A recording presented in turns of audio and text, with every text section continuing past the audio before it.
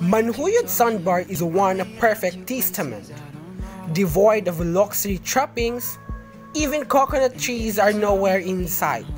Manjuyod Sandbar is like a white gem that emerged from the seafloor when the tide recedes. Although geographically located in Manjuyod Negros Oriental, the usual jump of point is the municipality of Bais from Kapanyahan Wharf in South Bais Bay. We reach Manjuyod Sandbar via an outrigger boat within 15 minutes.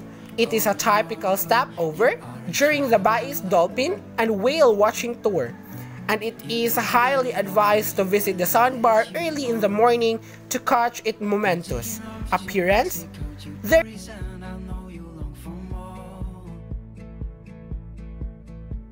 I'm waiting for you all along. I want to see the pictures on your phone. People must visit Manjuyod Sandbar because it's a very beautiful and nice view. I wake up slow. I wonder where you've gone. You left the ground.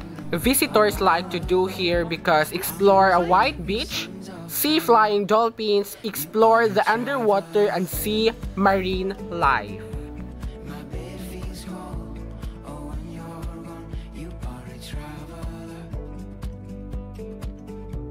You know that I love you. The best date shape of this place is the memories of funny moments. The warmth of your skin.